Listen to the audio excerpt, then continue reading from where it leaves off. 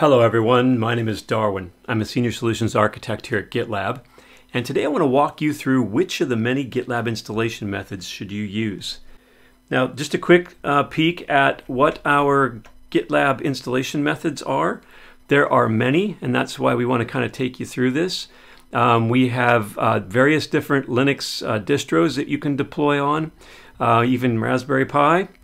We deploy on Kubernetes, and that's one of the biggest differentiators. We can support to all the major clouds, support Docker directly. If you want to get nitty-gritty, you can install from source. And then the community has a bunch of ways that they've prepared GitLab that we also point you to if those are the kind of installation methods that you would need to employ. I want to take a little minute to talk about why I like this topic. So before I came to GitLab, I worked in a cloud transformation developer enablement group for a company with about 4,500 developers with 100 stacks. And cloud transformation meant that we were helping them to lift into the cloud and then eventually also go to multi-tenant automation with software that had a variety of ages. And so that group, we had to also make sure that everything that was lifted and shifted and then turned to multi-tenant in this way was production grade SaaS engineered. And so because of that, any tooling that we either built internally or provided as a service, we also wanted it to be production grade. And that drove a few things. For instance, in order for GitLab to be taken as a serious production grade service that they can rely on, they would need to be itself capable of supporting what the customers were requesting of those stacks. So if those SaaS stacks were 5.9s, then the tooling required to patch them, upgrade them, deploy them, needed to also support that level of reliability. So in that regard, we built it on AWS ECS as a Docker cluster with RDS and Elasticache and CloudFront as far as platform as a service services. We also updated GitLab every month, so we didn't want to fall behind on the value that's in that GitLab continuous release system. In addition, we ran all upgrades through an integration environment before they hit the production environment, so we could see, observe, and understand what was expected to happen. And finally, we had a DevOps procedure in order to understand when to adopt a GitLab release. So we wouldn't simply grab the release that was 2 months older or 2 months newer than us or a month newer. We would actually decide which specific release to calibrate, whether we wanted to skip one or drop back or move forward based on an analysis procedure of all the GitLab metadata about releases that's up on the website. So I like this topic because I've dug into it pretty deeply in a production situation, and I wanted to give you some advice that stems from that experience. So as we mature our DevOps tooling, a lot of times we have customers come to GitLab and they have a situation that's very unsustainable in terms of the diversity of tooling that's been knitted together. Now, one of the big problems here is, of course, user experience, users moving between these systems. All the user administration has to deal with all of these systems independently. Users have multiple user IDs everywhere. So there's some degraded user experience in knitting too many things together. And then there's also a service management. So making each one of these HA and capable of sustaining an HA type of setup is challenging. It's really hard to get that right in terms of service management. As you move forward to consolidate some of these platforms into GitLab as a single solution for more and more of your tool chain, it feels really good to solve that user experience problem. So now users are much more comfortable in the system. You have much more visibility to what's going on in the system because there's one user experience and one user identity across all the tools. But it can be easy also to lose sight of the fact that you aren't actually causing a massive upswing in service management simply by implementing on GitLab. It really matters how you implement GitLab in order to get a production grade experience. So you've got to know what you're building from the get-go. And I'd like to draw a little contrast here of production grade tooling versus toys. And what it comes down to is tooling selection is really important. But for tools versus toys, the devil is in the service management details. Now, think of the go-to joke in this area. You know, someone says, hey, we got new CI going. It's rocking the world. It's pushing stuff to all of our clouds. And you're like, awesome. Where did they implement that? Well, it's under Larry's desk over there on an old 386 machine that was left lying around from 20 years ago. And everyone has a chuckle. So you can see that even when you move your tooling, say from that bad of a situation into the cloud, that alone isn't enough to really make it a production grade service. And one of the most significant aspects of service management is how GitLab itself is deployed. And so we want to dig into this a little bit deeper. So on the service management front, we have permissions management, very important. Effective operations troubleshooting and problem resolution is really important. So although it would be great if you stood up GitLab and it never needed anything for the next 20 years, that would be great. But at times problems do happen. And so when they do happen, you need the skill set to dig in and try to find your way around on those infrastructure technologies that you've deployed GitLab to. You also want to be doing those regular upgrades to keep those feature sets flowing in from the GitLab's release cycle. You also want to be able to continuously suit your need for operations skilling. So if you have shifts in team members, you want to make sure that the skill set that they need is something that's readily available to you. You also want to consider that you may have taken on more of the DevOps toolchain and therefore more need for production grade. So if you didn't use GitLab before for deployment, but now you are using it for deployment as you move to a production grade scenario, your hours of availability expand. So it's important to understand that there'd be more pressure on having it up and available more of the time. And then if you go all the way to feature flags, this actually has customer interacting, your customer applications are actually interacting with GitLab for some configuration information. And so that's another thing that can broaden your availability and reliability requirements even farther. So keys to service management, or kind of the SRE perspective. You can start with GitLab as a single virtual instance. That's one way to deploy it. It's very efficient this way, and it can service a significant number of users. You can then also do something like a cloud deployment, which is going to require that you have those cloud skills and the appropriate accounts and information. Then high availability implementations are probably the next level of sophistication. And finally, at the top of the heap, we have the ability to deploy onto Kubernetes. Now, underlying all these installation methods, including the ones we saw on the web page that I was showing you, are two main installation methods. One is what we call Omnibus, which is the main way of installing GitLab is kind of, you run it and you install it, or if you grab our containers, we have an Omnibus install inside of there. When you configure with gitlab.rb, that's our Omnibus install. And so it covers most everything in this stack. And then the Kubernetes method, of course, covers some overlapping areas and into Kubernetes itself. So Kubernetes takes over some of the high availability and scalability aspects when you deploy that way. And then if you deploy Omnibus, we have published patterns of how to get high availability built in. So one of the things as you look at this stack, as we go up the stack, we'll find that certain things start to increase or get bigger. And one of them is the smallest sufficient scaling. So the single virtual machine instance, we can use one virtual machine. We can even have the storage on there, make sure we have rock solid backup, and we have a pretty minimal footprint. As we move up, however, that can start to grow. So as soon as you go into high availability implementation, you're looking at several more instances. And Kubernetes itself is going to have a minimum number of instances that are suggested. So for Kubernetes, you're probably going to want to have a minimum of 3 instances. So the smallest possible scaling of computing cost is growing as we move up the stack. In addition, the minimum operation skills. So a single virtual instance, someone with Linux skills and the capability to deploy and manage a Linux platform is going to be pretty comfortable. But as we move up, you're going to need cloud skills and eventually HA skills. And this is also, you're going to need these skills for initial design and deployment of GitLab as well as ongoing maintenance.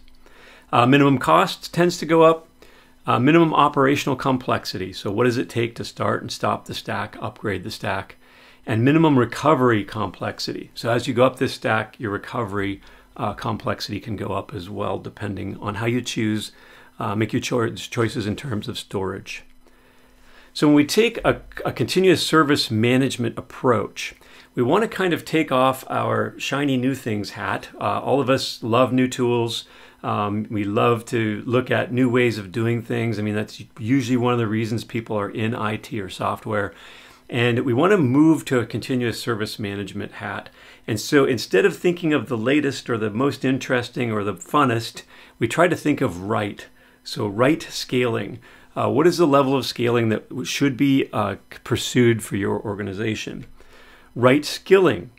So a good example is if you are interested in Kubernetes for your applications, but you haven't made that leap yet, you don't really have any applications running in production in Kubernetes, then deploying GitLab on Kubernetes is actually going to kind of force that issue to the forefront.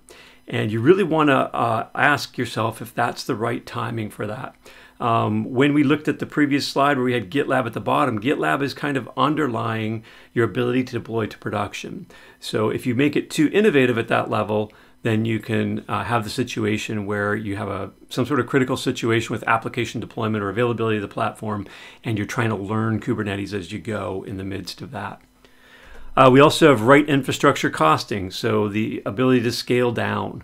One question I like to ask folks is, do you know what kind of configuration, what's the smallest configuration of GitLab possible that will service 1,000 users? And this information is on our website and a web page that I'll show you at the end. We have patterns for scalability. And the answer is a single virtual instance can do 1,000 users. And so some people are surprised by that. Some of our competitors, actually, we have people come to us from competitors because we can horizontally scale. We have patterns published for up to 50,000 instances. But sometimes if your needs are less than that, you can lose sight of the fact that there are costs in having that level of scalability at the ready at your fingertips. We also at GitLab for our own technologies have a concept known as embracing boring technology. And this is really right around continuous service management. Skilling and also availability, troubleshooting, all of these things, when we embrace not the bleeding edge technology for our teams, go easier and go better. And then we can skill up on some of those things that are really interesting, intriguing. And as they become more mainstreamed in the market, we can dig in and embrace those. So I'd encourage you to think about that concept of boring technology. You can actually Google it on our website and find it in our handbook, kind of what we try to do with our technology stacks in that regard. Also, all of this is kind of a summation of conventional wisdom. Make it as simple as possible, but not simpler. So the way you'd say this for service management is implement the simplest possible way, but not simpler. While we're talking, I want to bust a few GitLab installation myths. So as I interact with customers, people come in and they have certain impressions. And while the impressions are understandable, they may not realize the flexibility that's available in the platform. So they make some assumptions about what they have to do to get certain benefits. So one of those is sometimes folks think that when they use GitLab SaaS, that they can only use runners that are also SaaS or hosted by GitLab. But in fact, you can take and deploy your own runners on-premise in your own data centers and wherever you want, in many different places if you want, while using GitLab SaaS. So make sure you're not thinking that you have to move to self-hosted GitLab in order to take advantage of self-hosted runners. You also don't need to have GitLab running on Kubernetes to integrate with Kubernetes and have scalable Kubernetes runners. So any GitLab instance, no matter how it is deployed, can interface with the cluster and can even put runners there. So just keep that flexibility in mind when thinking about how to deploy. Also, another thing that can be a challenge is when you're looking at GitLab and you're saying, man, we really think this platform can do what we want, but we want to put together a proof that we can do it. And some companies that come to us end up wanting to do a full-on self-hosted implementation that's ready to scale just to get their proof of concept started. But there's really very few things that are different for GitLab.com versus a self-hosted instance. So one way to break some of the schedule pressure here is to break that out and have it so that that proof of concept goes on at GitLab.com while you, in parallel, handle your self-hosted implementation details and how that might need to look for you. One other detail that's really important is we do not have a migration path from Kubernetes back to the Omnibus installer. We do have a migration path from Omnibus forward to Kubernetes. So if you're at a place with your Kubernetes skilling, and when we talk about Kubernetes skilling, you really want to think in terms of the folks who will operate this. So if this is your team, where are you with Kubernetes operations? If this is another team, some organizations are so big that operationalized technology gets run by an operations-specific team. Where's that team with Kubernetes? So with GitLab, if you deploy on Omnibus, we have a way to bring you forward to Kubernetes when your readiness, your operational readiness is ready for handling Kubernetes. But if you start in Kubernetes, there's not a way to go, oh, you know what, I don't like this, I'd like to go back to Omnibus. So just keep that in mind. You also want to right-size your implementation needs according to how many users you have. So this shows that up to 1,000 users are easily accommodated by an 8 vCPU system with about 30 gigs of memory. We also have many very broadly scaled implementations where there are many different instances servicing different layers of the application, and I'll actually show you in a final slide the link to that.